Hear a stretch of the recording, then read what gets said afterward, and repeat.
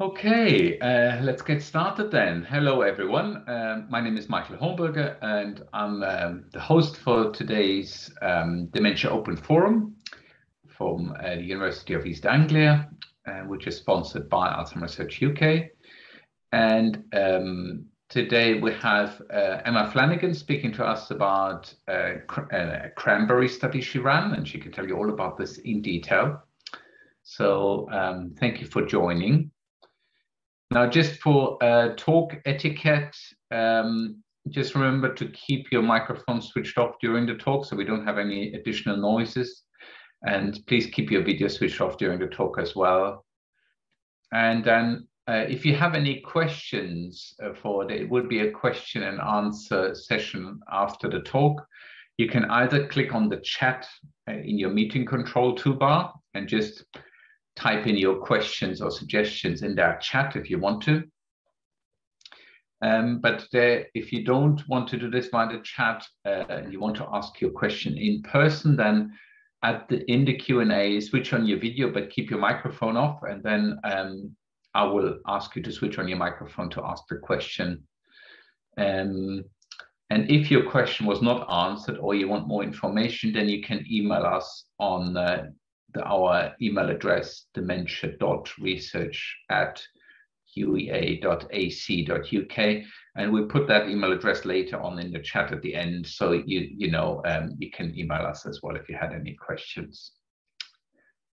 But without further ado, so we have now Emma talking to us about the impact of cranberry polyphenols on the microbiome and brain in healthy aging.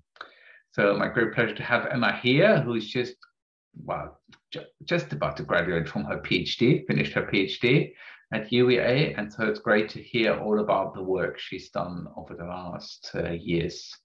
So over to you, Emma. Hi, thanks, Michael. I'm just going to set up my screen. Hopefully this goes all well.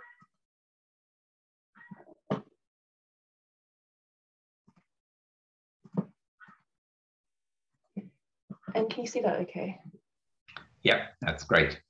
Oh, now I'm back out of the presenter mode. I know what I've done. That was a mistake. Sorry. Try again.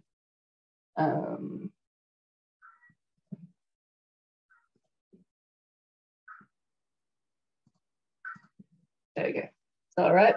Yes, that's great.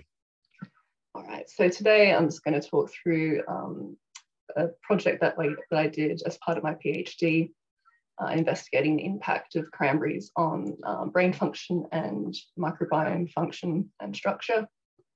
And I'll talk to you about what we found as well. So due to advances in medical science and socioeconomic conditions over the past century, especially in developed countries, people are now living a lot longer. So the WHO predicts that by 2050, 22% of the world's population will be over 60 years of age. Despite this triumph in extending the length and quality of our lives, the gain in life expectancy carries with it the increased prevalence of age-related chronic disease. Aging is the greatest single risk factor for the development of neurodegenerative conditions such as Alzheimer's disease and other forms of dementia, and these conditions present a great personal and societal burden.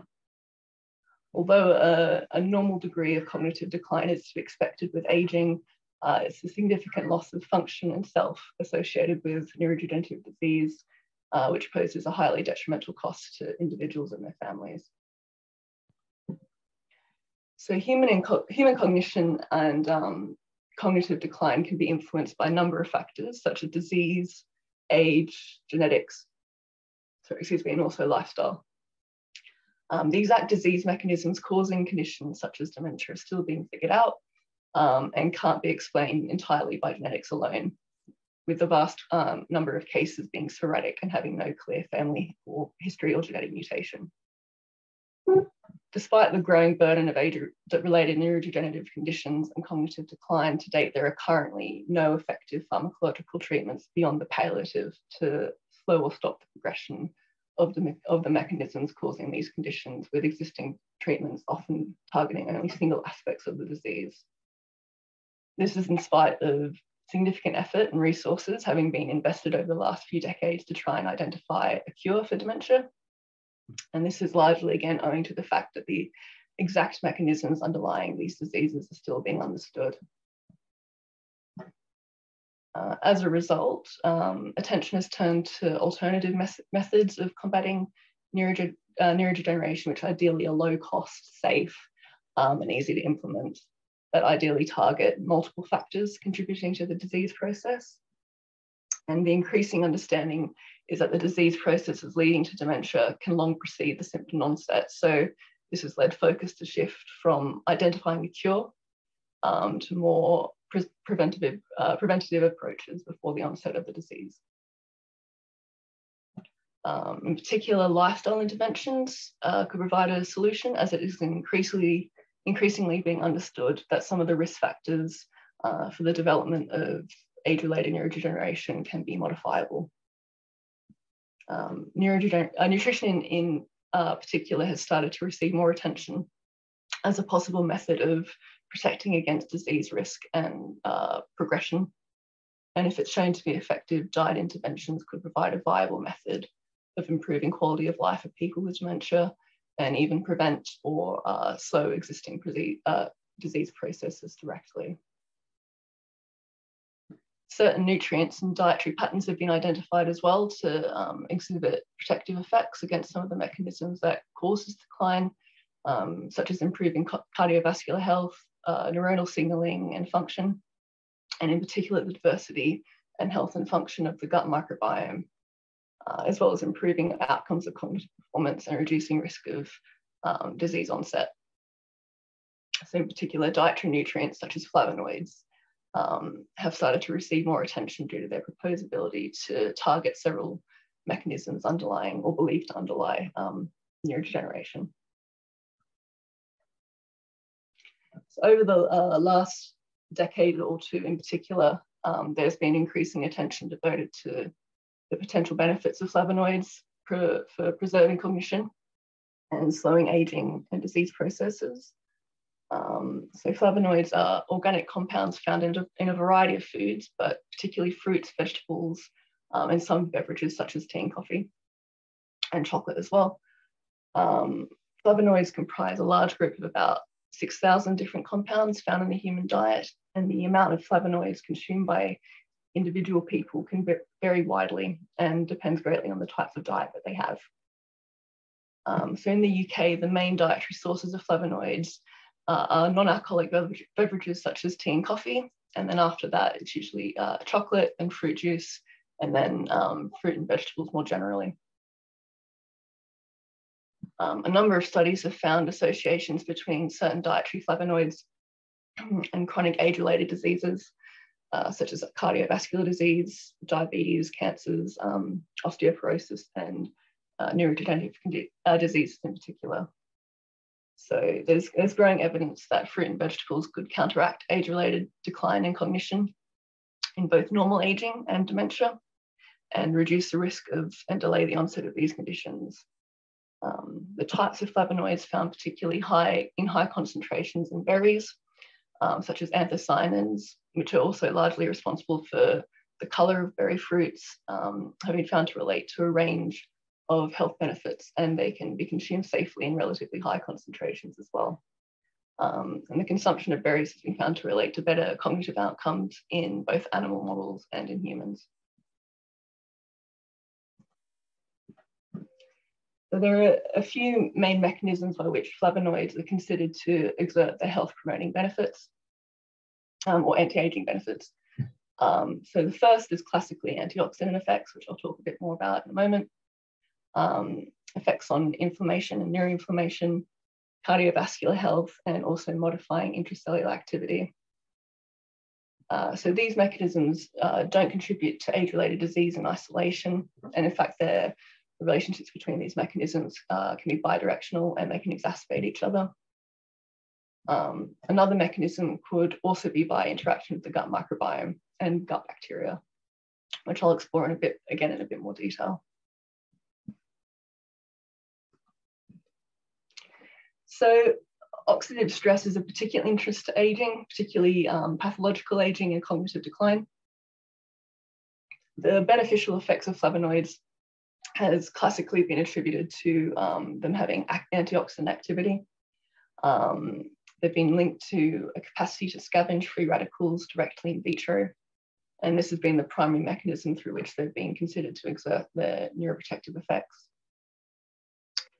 However, the concentrations at which flavonoids exert this antioxidant activity in vitro studies, I have to say, may be much higher than is actually achieved through normal human diet. Also, many flavonoids have limited bioavailability, particularly after they're metabolized by the liver and gut, which reduces their availability to exert antioxidant effects beyond these organ systems. The bioavailability of many flavonoids, as they normally occur in the body, is in far less quantities and for a shorter period of time than that of other nutrients that can have antioxidant effects, such as vitamin C. And so the mechanisms by which flavonoids exert their beneficial effects on aging and age-related disease in particular may not be due to the reduction of the impact of oxidative stress, or at least it may be difficult to attribute these effects to flavonoids over other nutrients present in the same dietary sources. So cardiovascular health is particularly vital for maintaining brain health, as the brain is very densely supplied by intricate vasculature necessary to provide the high oxygen demands, which is required for neural functioning. Cardiovascular health is not just important for preventing cardiovascular disease itself, but it's also been implicated in other age-related conditions, in particular neurodegeneration. So vascular dementia and cognitive deficits following strokes are probably the most obvious examples of this. And there have been findings that flavonoid-rich diets are associated with lower cardiovascular risk through, for example, lowering blood pressure. In addition, higher overall consumption of fruit and vegetables has also been associated with lower risk of cardiovascular disease, which has largely been attributed to the abundance of bioactive compounds, in particular flavonoids, in these foods. Observational data has also suggested there's a link between increased metabolic markers and poorer cognitive performance, and that there's a close link between vascular risk factors such as hypertension, higher cholesterol, particularly LDL cholesterol and lipids, and body mass index, and the onset of age-related neurodegenerative conditions, including mild cognitive impairment, Alzheimer's disease, and vascular dementia. There's also evidence that flavonoids, especially the ones found in berries, have beneficial effects on increasing blood flow, including in the brain, which is vital for cognition and brain function. And flavonoids may also be beneficial to health and function of blood vessels, which can also be adversely affected with aging. There's also evidence that consumption of other flavonoids, such as those found in citrus fruits and cocoa, relate to changes in cerebral blood flow in human subjects, with effects measurable even quite soon after consumption. And there are very few studies so far investigating the impact of berry flavonoids on neural functioning in humans, as measured using functional neuroimaging techniques. Another mechanism is by modulating intracellular activity. So this includes affecting neuronal receptor activation, modulating gene expression and signaling proteins. And the activation of these signaling pathways are particularly important for modulating synaptic plasticity, long-term potentiation, and memory. So improvements in memory are considered to be due to enhancing growth and connectivity of synapses, and controlling neuron survival in response to things like neurotoxins and inflammation. The main mechanism through which they work is by influencing signaling pathways which regulate gene expression of brain-derived neurotrophic factor, or BDNF, thereby modulating neuronal survival and synaptic plasticity. BDNF is a protein that supports cell survival and growth of brain cells and their connections, and has an established involvement in learning and memory. And conversely, the reduction of BDNF has also been linked to Alzheimer's disease and neurodegeneration. And increased BDNF is associated with slower cognitive decline in Alzheimer's. However, in humans, this has not been really looked at by too many studies, particularly in the context of berry flavonoids. So there's still very little evidence for how this impacts things like BDNF in humans. So finally, the human gut contains trillions of microorganisms, including bacteria, fungi, and viruses. The role of bacteria in the gut in supporting human health is only beginning to be understood, thanks to new techniques allowing us to identify these microorganisms as they exist in the gut of living people. Whereas previously these microorganisms were not believed to have a significant impact on health, except in the case of things like stomach bugs. Now the functioning of the gut microbiome is beginning to be understood to have a critical role in promoting health, including brain health. As such, there's been a recent explosion in focus on the gut-brain axis and the complex bidirectional relationships between the functioning and health of the brain and the functioning of the gut and the gut microbiota. The gut and brain communicate by several pathways, including directly via the vagus nerve and as well as peripheral signaling by neurotransmitters and the immune system. Sorry, it's my cat. The neurons in the gut, otherwise known as the enteric nervous system, are estimated to have as many neurons as the cat's brain, quite a long time, and furthermore, about 90% of the body's serotonin is made in the digestive tract, much of it produced by gut bacteria. So attention's turned towards how modulating the function of the gut and its communication with the brain could improve conditions such as mood disorders and dementia. So the composition of intestinal microbiota also changes with aging, which could be partly due to changes in diet, as well as things like reduced immune system function. As such, it's been suggested that changes in the gut microbiome could at least partly contribute to the mechanisms that cause age-related neurodegeneration, and in turn, by improving the functioning of the gut and the gut microbiome, we could support brain health across the lifespan. There is also evidence that dietary flavonoids can impact the activity of gut microbiota, and a main mechanism by which they do this is by changing the different strains of bacteria in the gut.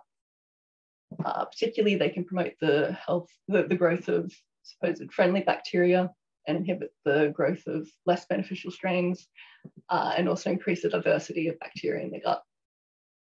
So, for example, proanthocyanins found in cranberries are believed to inhibit E. coli in the urinary tract, and this is furthermore attributed to the unique structure of flavonoids found in cranberries compared to other dietary sources of these flavonoids. So how this translates into action of cranberry flavonoids within the human gut still remains to be fully determined, and in turn, the intestinal microbiota play a crucial role in metabolism of flavonoids, so the digestion and breaking down of flavonoids, which are not usually digested directly by the human digestive system. And in fact, it's estimated that between 90 and 95% of flavonoids really reach the colon undigested, which is where they are expected to undergo further metabolizing and fermentation by gut microbiota. In some situations, flavonoids can only exert beneficial effects after they've been metabolized by specific bacteria in the gut. And these flavonoids and their metabolites can't be fully used by the body until they've been metabolized by gut microbes. So much of the evidence regarding mechanisms by which flavonoids exert anti-aging effects come from preclinical studies, so in vitro and animal studies. So the effects of these flavonoids in humans is only beginning to be understood. Furthermore, a lot of the evidence in humans comes from epidemiological and observational studies. And although these studies can provide really valuable clues as to how diet can relate to health outcomes, particularly over the longer term, they can only provide effectively correlational evidence. It's also often difficult to isolate the effects of specific compounds or dietary components in observational studies. So RCT or randomized controlled trials provide more information regarding the effects of specific nutritional changes on disease and cognition. So whether or not the effects on cognition in particular are found can also depend on the accuracy of the measures used.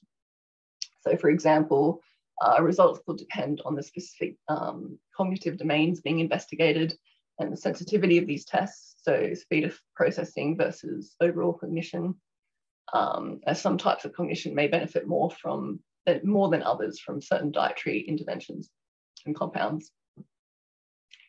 Additionally, the particular study population included could affect results. So study populations can vary greatly due to a variety of factors such as age, the degree and duration of their disease, if they have one, presence of other illnesses or other medications, all of which can affect nutrient absorption. So other confounds exist that could affect the results, and these can also include things like geographical location, physical activity levels, sleep, socioeconomic status, comorbid diseases, and also genetics as well. So just to sum up, so flavonoids could prove to be positive methods of protecting against age-related decline in disease.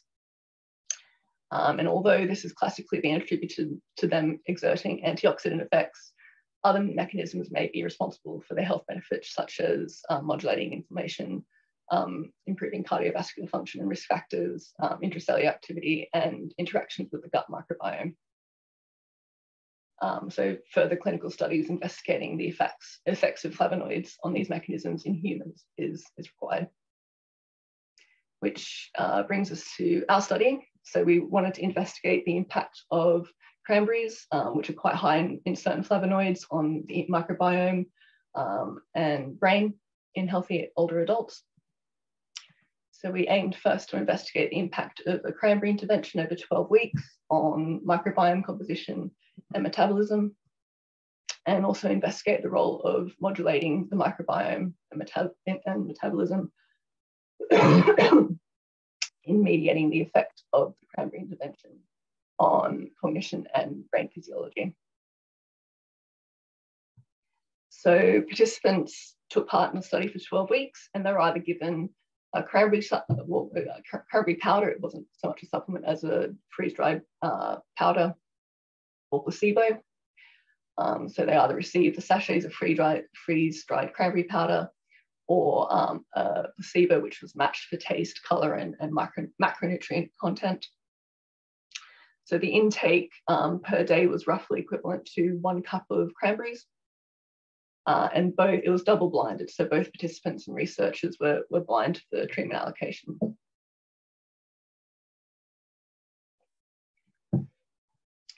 So we recruited people through existing studies at UEA within the Dementia Research Network, and also through the Joint Dementia Research website, which is very useful for finding participants, particularly healthy participants as well. So the inclusion criteria, age between 50 and 80 years old, generally fit and healthy. They were willing and able to provide written informed consent in English. So fluent in written and spoken English, normal corrected to normal vision and hearing. And we also tested at baseline that their intake, or sorry, screening, I should say, that their intake per day of flavonoids was less than 15 portions. So we also took height, weight, and blood pressure.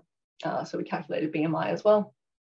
And background questionnaires included background diet through a food frequency questionnaire, sleep questionnaires, some questionnaires on physical activity, questionnaires regarding mood, so particularly depression and anxiety, and also subjective memory performance. So participants rated their own day-to-day memory performance on a questionnaire.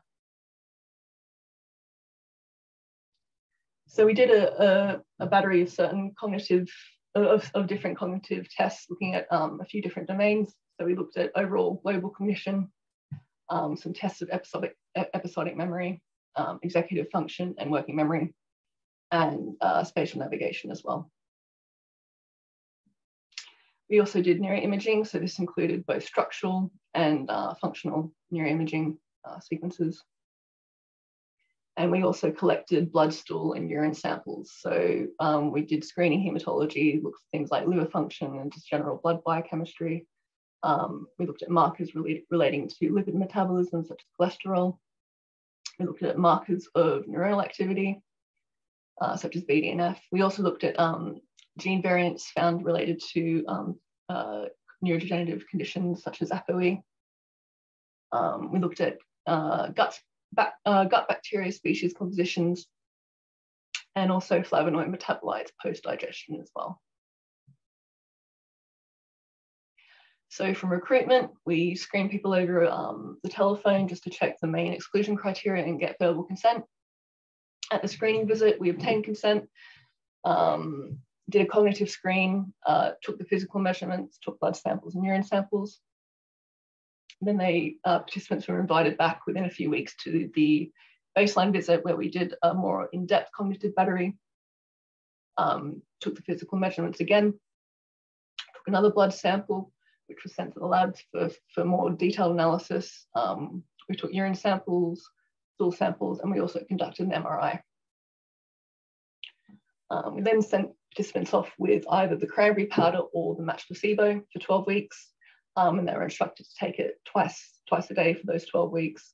And then after the 12 weeks, we followed them up with the same cognitive battery as baseline, physical measurements, blood samples, urine samples, stool samples, and an MRI as well.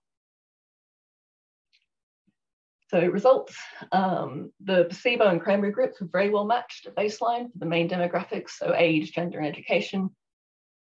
The cranberry and placebo groups were also quite well matched for almost all the baseline characteristics and measures such as sleep, physical activity, and mood. Sorry, excuse me. There were very minor differences detected for estimated daily vitamin D intake and liver enzymes as well, but these were not outside normal ranges.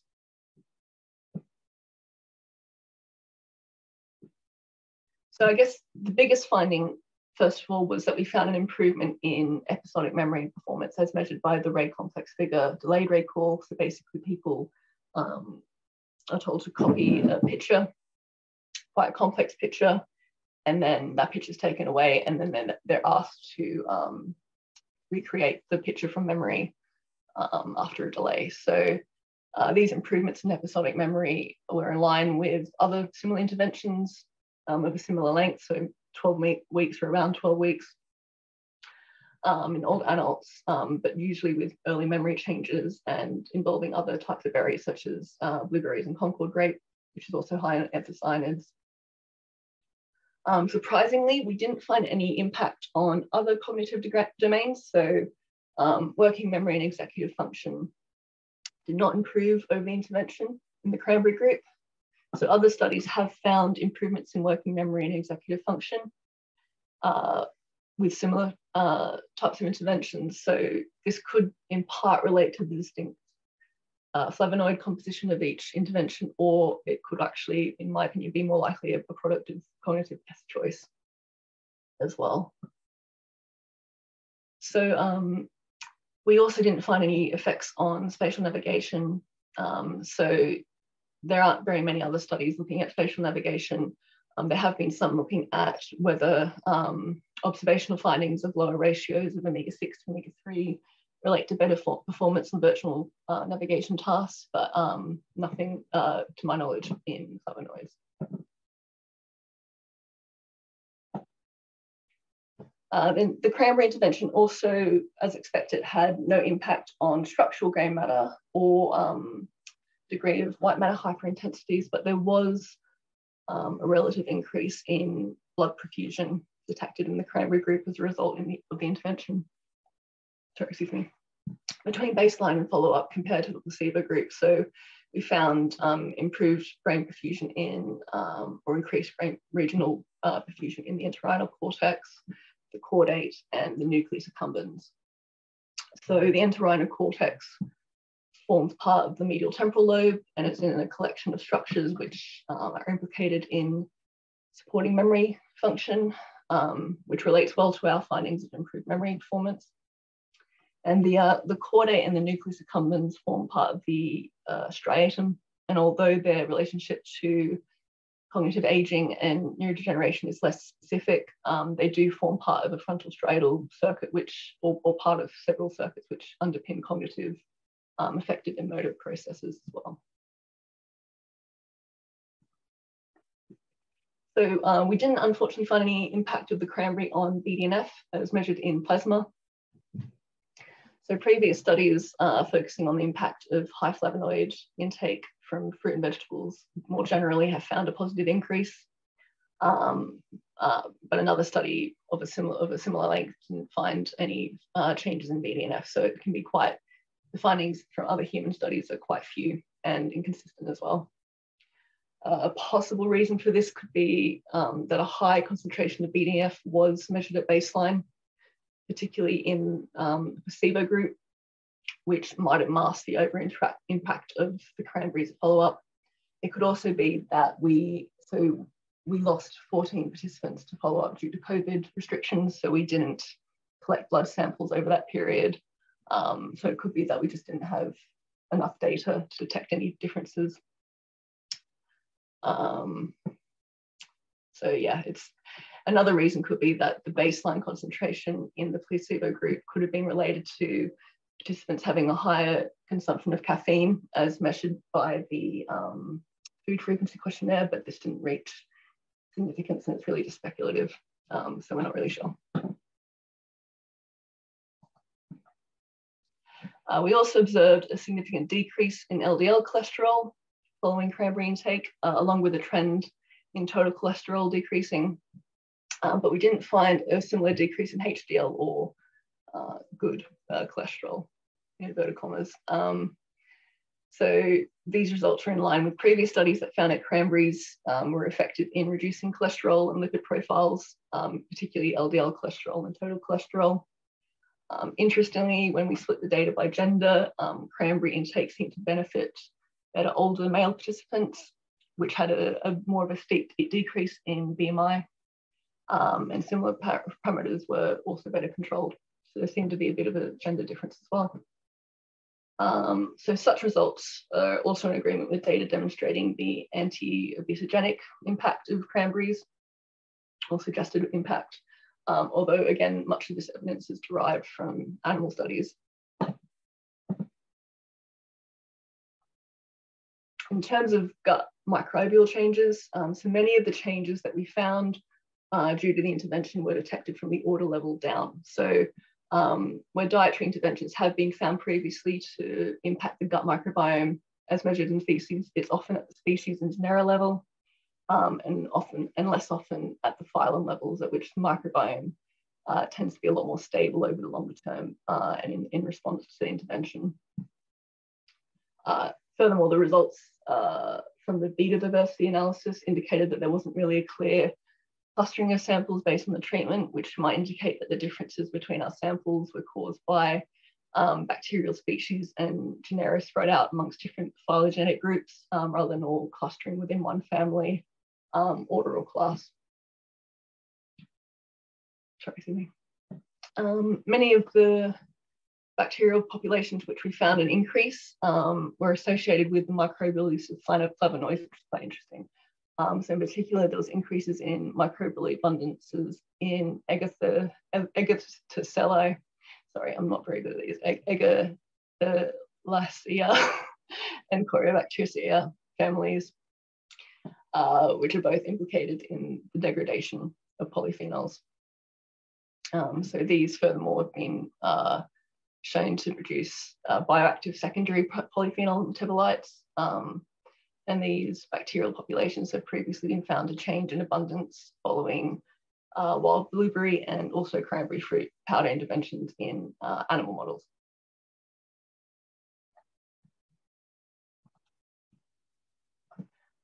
So the analysis of metabolic phenotypes showed that there were several metabolites produced in the cranberry group that could impact brain function and cognition, which ties in nicely with our findings for neural functioning changes and cognition improvements. So key metabolites were found to relate to delayed memory performance in the Cranberry group, including for HIPA-8 and TMAO. So TMAO is metabolized from choline by microbes, and has also been suggested to protect the brain by supporting the integrity of the blood-brain barrier and thereby improving cognition.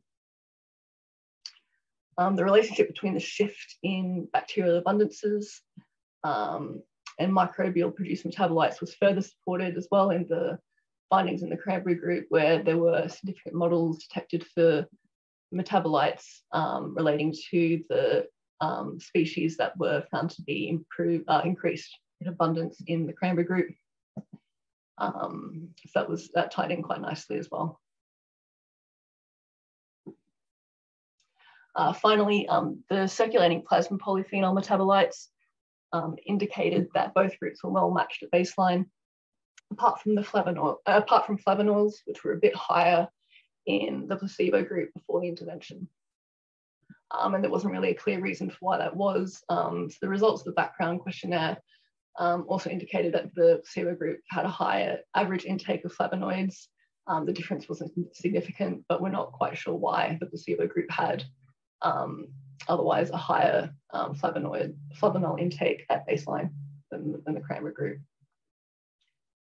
There were overall increases in total metabolites in the Cranberry group as a result of the intervention, which also indicates good compliance, and it appeared to be driven largely by increases in catechol and hippuric acid.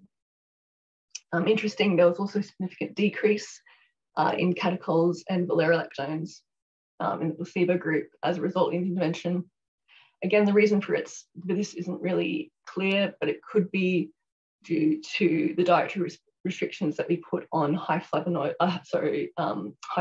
foods during the intervention. So we asked participants to restrict intake of things like berries and grapes and chocolates during the intervention, just so that it didn't confound the results. So this could be one reason in the placebo group why we saw a decrease, because it wasn't being supplemented by the Cranberry intake. So the plasma polyphenol metabolite concentration also didn't relate, unfortunately, to memory performance. Again, it could be due to not having enough data as a result of the data loss to follow up. But yeah, unfortunately, we didn't find any relationships between plasma metabolites and memory function. So possible limitations of the study. So this was done as a feasibility study. So even though the size was comparable to other studies which found significant results, the sample size could have been a limiting factor for some of the outcomes that we looked at, particularly since, as I mentioned, we were impacted by COVID-19 restrictions. So during that period, about 14 participants' data wasn't able to be collected for MRI scans, blood samples, and some cognitive tests as well. There could be also the impact of other non-polyphenol nutrients in the background diet or within the cranberries, which could be exerting these effects. So we kind of made the assumption that it is the polyphenols exerting the beneficial effects on the outcomes that we looked at. But we didn't measure background intake of things like omega-3 fatty acids. And we didn't also take serum sample, do serum measurements of other nutrients which we suspect could be impacting cognitive function. And there's also other mechanisms such as chronic neuroinflammation, mitochondrial function, and compromised vascular integrity and function, which could also relate to the changes that were detected. We just didn't measure those because the focus of this study was the impact of the gut on the gut microbiome and cognition. So conclusions. So we did find improvements in memory and neural function as a result of the Cranberry intervention. which in turn related to beneficial shifts in the structure and function of the gut microbiome. The results of this study provide a promising basis for the investigation of the dosage and duration of dietary cranberry intake required to produce similar benefits to neural function and cognition in larger trials, and particularly to determine whether these changes persist over the longer term. In particular, replications of these methods in a larger sample size might also produce more robust results than what we found. For example, particularly for the neuroimaging findings. So future studies could also investigate this in larger samples and also in clinical populations as well, to see whether these changes translate into the context of clinical cognitive impairment or Alzheimer's disease. And yes, that's it. So I'm just going to stop. So thank you for everyone, particularly the combat participants who gave up a lot of time and were very compliant with taking the cranberry powder over the 12 weeks as well. We had a really high level of compliance. So obviously we can't do this research without the participants who take part, and to everyone else who contributed to the study as well, and to the analyses.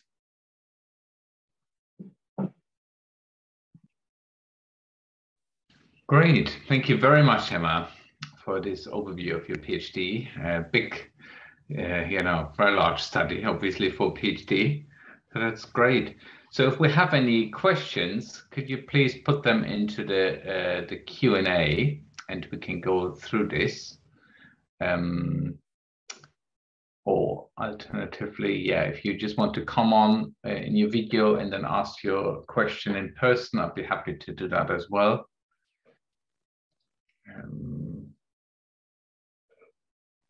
Or I think you can also put it in the chat if you want to. So maybe I can kick us off. So, well, in general, so do you think it's then worth it doing cranberries on a practical level? People want to improve their kind of cognition to take cranberry more. Yeah. So I guess with cranberries, one of the main considerations is its palatability and astringency. And, there's been a lot of studies in things like blueberries and other types of berries, but there's been a lot fewer studies in cranberries. So that was kind of the point of this feasibility study as well, was to measure the compliance to taking the cranberry. And as I said, so we had two main measures of compliance. We measured how many sachets were left over at the end of the intervention, and we also measured the metabolite levels in plasma as well, so iron, urine. So we had good measures of compliance, and the cranberry group did show a lot high polyphenol metabolites in the samples that we looked at. So yeah, as much as it, so I think raw cranberries as well is also another barrier. It's not very often that people would have raw cranberries. So I think the way that we presented the cranberries in the freeze-dried powder made it a lot easier to incorporate into diet. So the way I would usually suggest for participants to take it, just as a fallback if they didn't have other ideas for it, was just to dissolve it in water as you would a tea. And that was, when participants reported back, that was one of the most popular ways of taking it, and it was very easy to take as well in that ways. Another way was it was very easy to incorporate into things like yogurt and desserts. So yeah, we didn't find too much of an issue with it not being as palatable a fruit as maybe some of the other berries that you might be able to take. So yeah. Yeah, as you said, it's quite sour, so that's the danger is always that people put a lot of sugar on it, and it kind of might actually have not that beneficial effects, because you should definitely reduce your sugar consumption. Well, there is a difference as well in studies between how they present the cranberry. So cranberry juice is another, and sweetened cranberry are other ways that it's presented. But the way we gave it to participants was minimally processed and minimal additives as well. So you kind of more pinpoint at the impacts of the cranberry itself rather than maybe something else that's going on. Great. And do you think, people who are maybe at a higher risk of dementia, for example, do you think they would still benefit somehow from this? Or, yeah. In terms of people who may be high risk due to genetics, so we did look at genetics in the samples that we collected, and the distribution was similar to what you'd find in a normal population. We didn't have anyone who was at particularly high risk, so we didn't have anyone who carried both alleles of P4. So it's kind of hard to say whether, from our study, whether it might have protected against those that are genetically higher risk. This is kind of, these kind of interventions target early disease processes, I think, as well. So more preventative, it's more of a preventative approach rather than something that you would use to target people who are probably later stage in dementia as well, because at that stage the mechanisms have been well underway and not something that can be feasibly reversed by this kind of intervention. Yeah, but I mean, in particular, the cholesterol was, I guess, interesting in that sense, wasn't it? So people who have maybe high cholesterol, and that might increase their risk for cardiovascular disease or dementia. So other than, the genetic factors, the more lifestyle factors as well, which kind of just fits with the growing understanding of the different lifestyle, the kind of complex interaction between different lifestyle factors towards the development of some of these chronic conditions such as dementia, kind of all interplaying. So diet and cardiovascular risk factors and sleep and mood and these kind of things, or sleep and physical activity, these sorts of things. Great. Do we have any other questions? Anybody wants to come on or put something in the chat? Please feel free to do so. I think well, we're having Emma still here. So do you think without COVID, you would have, a lot of this was like a statistical power kind of issue, that you didn't get enough people at the end? In some cases, yes. So for the neuroimaging results in particular, we had some findings that were on the cusp of significance, particularly for prefrontal regions, which would be expected to maybe be more vulnerable to aging. So we did find just below statistical significance for some of those regions as well. So it could have been, but maybe not certain, that if we had more people who, so say if people were able to have their follow-up MRIs and not be impacted by the COVID restrictions in that respect, we might have found something potentially. Yeah, of course, it's speculation. One never knows. COVID hit us all. I can't. It's not something that you can entirely blame on COVID. So it was. There were statistical trends for a lot of the outcomes, which suggest that maybe if there were more data points, that we might have found something significant. Yeah. Okay, Russell, do you want to come on and ask your question? Thank you, Michael. I have put something in the chat about dietitians and whether they should be involved providing specific advice to people living with dementia as they do with people with diabetes. I mean, personally, I take a cranberry supplement because I have a renal condition and susceptible to urinary tract infections. So, well, for me, it works really well. Do you know what I mean? And I also do drink, of course, a lot of fluids. But just going back to people living with dementia, should dietitians be involved more?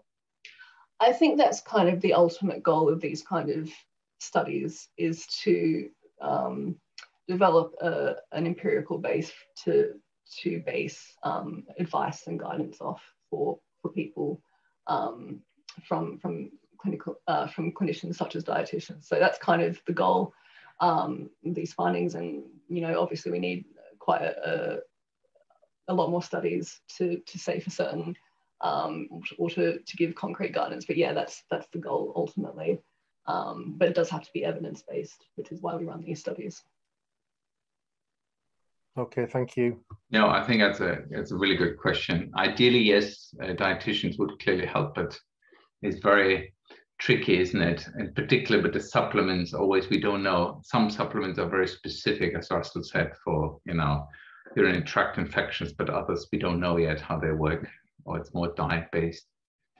We have another question, which was whether Suvinate actually contains cranberry or fruit extracts, because that of course, Suvinate is advertised for MCI. Do you know that, Emma? I don't know if it contains cranberry extracts. I know that it is a concoction of several. I think it has omega-3 only, if I remember correctly, but I'm not sure about the polyphenols. But it's a really good question to look that up. Suvinate, of course, is, if people who don't know this is a kind of a supplement drink promoted by a company which is a subsidiary of Nestle, which is supposed to help cognitive function. And the data, it shows that people benefit somewhat from it, but it's not clear, I guess, as much as it could be. So there's more studies are needed, but Suvinate takes the approach of taking all the supplements that are known to be kind of affecting, supposed to be affecting dementia progression, and puts them together. So it's a great question. I guess we can find it out whether there is cranberry or fruit extract. I think, as I said, omega-3 is for sure in it, if I remember correctly.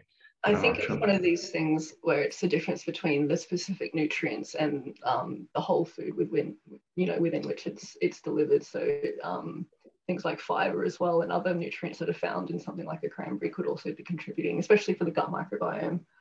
So to isolate the compounds may not have the same effect as if you had the whole food itself. Absolutely. No, that's a great question.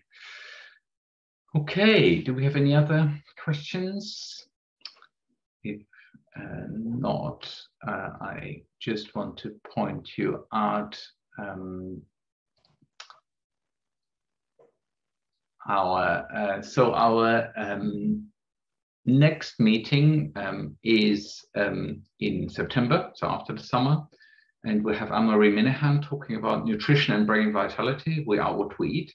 So Anne-Marie is really specialized in more nutrition approaches with brain aging and health. And she's run one of the biggest so far Mediterranean diet and physical activity trials across the UK. So I think she's going to talk about this. How much does this make a difference? With really promising results. So it's really interesting to see that how we change our lifestyle really impacts our health. And so that's really great. It would be great if you can join us, and we can circulate, of course, the information as always via the usual channels. If you can join us again, this will be on Zoom. So that would be great. And Russell just asked the final question, whether we have these lectures soon at UEA again. And that's a very good point, Russell. We've been exploring this actually. So we're going to see if we can do that, but it will be very likely only in the next year. This year, the university still takes quite a conservative approach of having many large lectures, especially inviting a lot of external people who come to the university. Still very difficult, but yeah, we're working on it. Let's put it this way. So let's just thank again Emma for her talk. And yes, I hope to see you soon and hope to see you in September, and enjoy the summer.